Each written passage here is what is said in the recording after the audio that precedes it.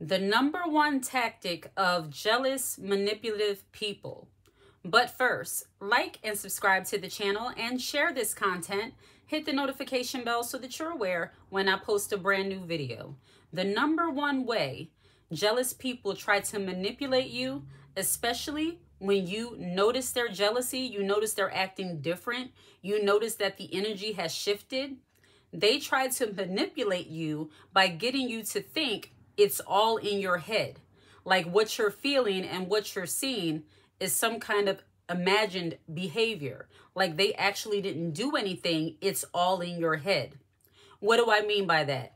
If you have a relationship with someone, let's say you're in a relationship and you might get a new job, all of a sudden the energy changes. You notice that that person is no longer all, woo-wooing you. They're no longer being all kind and nice to you. Now they suddenly are a little distant. When somebody is jealous and insecure in your presence, they will get distance. And if you address it, instead of them saying, hey, I'm happy for you, I wish I was doing this, you show me how to do it, instead of them saying those kind of things, they get distant and quiet. And let's say you have the urge to address it, or you feel like, you want to know what's going on. They'll tell you, why would I feel that way? I have no reason to feel this way. They get very defensive. And when a person automatically gets defensive because you're asking them about a situation that suddenly changed, because the energy has shifted, because they're no longer talking to you the way they used to, they're no longer being as kind to you as they used to, they will try to manipulate you and tell you that it's all in your head. Nobody's thinking about that. Nobody's thinking about you. And one of the other favorite lines of jealous people is that, why would I need to be jealous of you? Why this? Why that? All while they're showing bitter and negative behavior toward you. See, I had different situations in my life, not specifically dealing with, one specific issue, but like I've said in previous videos, people can be jealous of you, not just because of what you have, but because of who you are. And in my opinion, when somebody is jealous of something that is intrinsic, because let's be real, if anybody wants a nicer house, a nicer car, a nicer job, if you're willing to do the work or do whatever you have to do to get it, there's nothing that anybody else cannot achieve that you have. If you have a nice house, people can get nice houses. But if you are a beautiful person on the inside, if your character and the way you carry yourself, that's something on the inside that nobody can really imitate. That is when jealousy gets dangerous. So when somebody says to you, I have no reason to be jealous of you, they automatically get defensive. And it's not that you would address them and say, hey, I think you're jealous of me. It's simply saying, especially when you're talking to a friend, and you notice that they've gotten a little distant, they don't really call you as much, they don't talk to you the way they used to, and you notice that, and you notice it didn't change until something in your life changed. Let's say, for instance, you got a new job, you moved into a nicer house, you got a nicer car, you're in a good relationship, and now all of a sudden your friend, they're no longer talking to you the way they used to. They might text you or call you once a week. They might text you or call you once every month, or now you find yourself having to chase after them. See, those things tend to happen when people, and I can hear somebody saying it now, people just get busy in life. They have their own lives. I'm not talking about that. I'm talking about when you tell someone that, hey, this happened for me. I'm now the CEO of my corporation. I now own all the houses on the block. And you're sharing this not to brag. You're talking to a friend. And suddenly you notice their energy has shifted, where they are distant from you and now they don't want to talk to you. That is jealousy. And they'll try to manipulate you by saying, I have no reason to be jealous of you. Why would I be acting funny? The number one thing, the other thing that people like to do when they're jealous and manipulative, when you ask them a question, they will turn it back around and ask you a question. They throw it back at you. They slingshot those questions. Instead of addressing the issue at hand and why they're acting the way they're acting, they slingshot it back on you to negate the fact that you actually notice their behavior. I'm telling you, people and the psychology of people, if you don't have to be a licensed therapist or psychologist to study the behavior of other humans. And if you have been in the presence of other humans your entire life, and you've been in different situations with jealous, manipulative people who like to gaslight you into believing you're crazy, you will pick up on different behaviors and know how to protect yourself.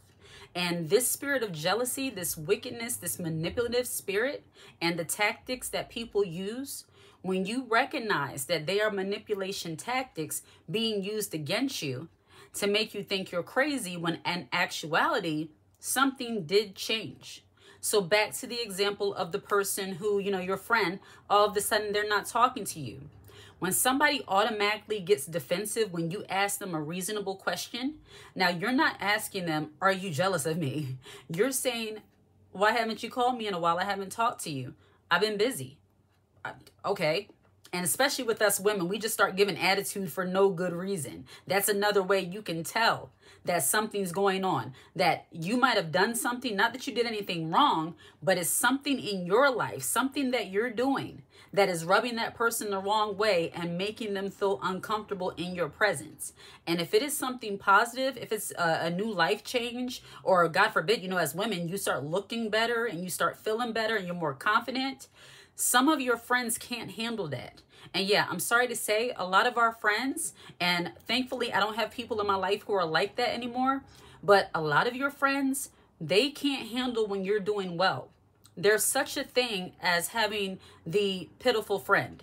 The friend that you have to feel sorry for, the friend you got to come rescue, the friend that is going to be the one that'll always keep you talking. And, because of that, you will always have to be their rescue.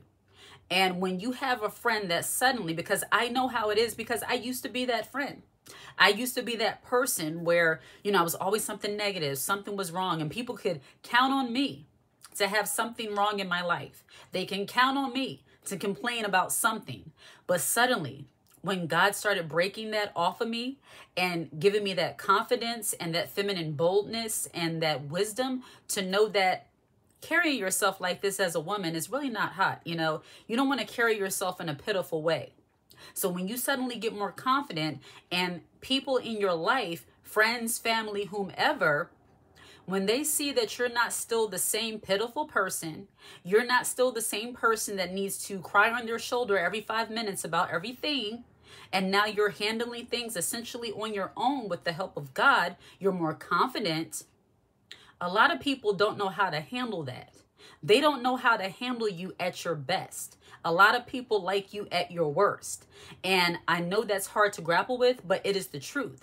Many people like you at your worst. So when you become a little too confident, you become a little too healthy, you start doing well for yourself, work-wise or any other way, financially, a lot of people will not like that. And if you address it, especially when it's somebody you care about, they are going to take it as if you are coming against them, a personal attack, all because of their insecurity and their jealousy.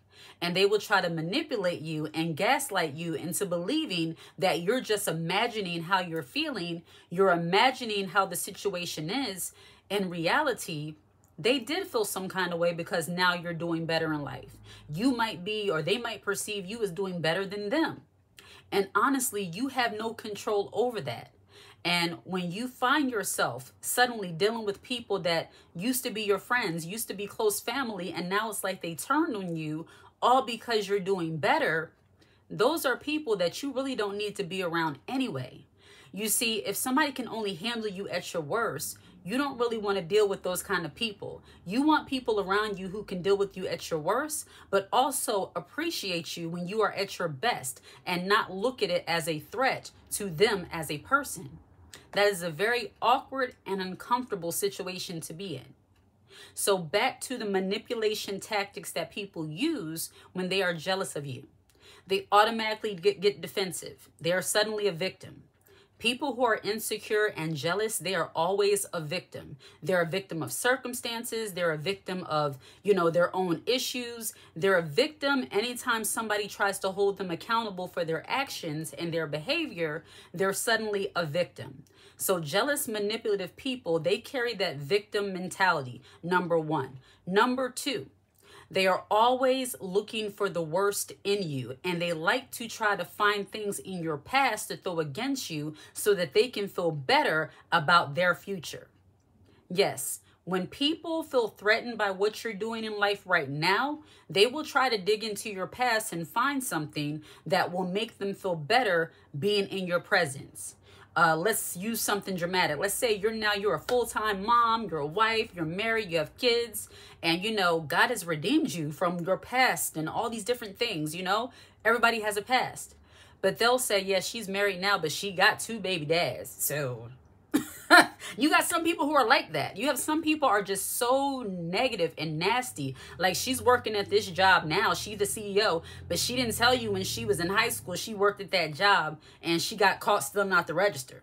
And I'm not saying any of that is okay, but it's a past. It's your past life.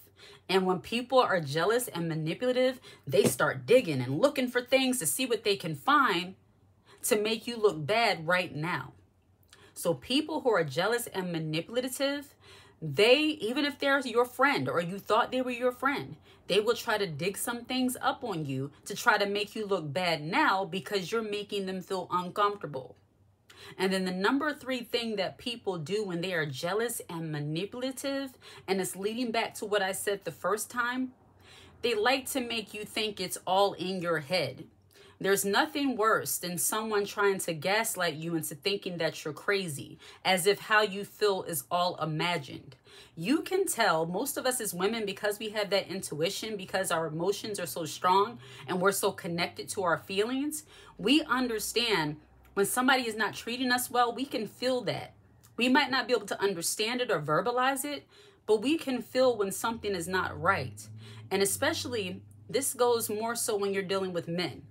Because when a man has a jealous, manipulative spirit, because men tend not to be so as emotional as women. I apologize. I was looking down at my phone. My husband is texting me.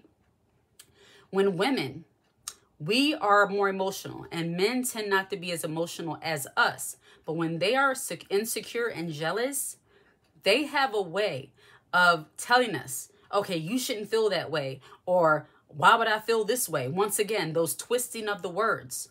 And as a woman, if you're not wise or you're not accustomed to really just thinking first and letting your emotion lead, you will let somebody manipulate you into believing that it's all in your head. And during those times, I think you really have to just get quiet and allow the person to talk. That way you can process the emotion and understand, you know what? They're trying to gaslight me. They're trying to get me to think I'm crazy, but I know what I'm feeling and I know that the situation has changed. Don't let somebody make you think you're crazy all because they don't want to take accountability for their actions.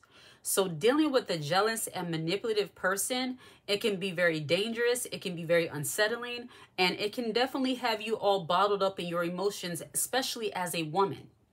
And when you're dealing with people like that, which I suggest you don't, because people who are always defensive and they feel like they're never wrong, those are not people that you can truly build strong relationships with. Now, I'm not talking about the occasional argument you have within your relationship, because I think most of us being married to men, a lot of them think they're never wrong.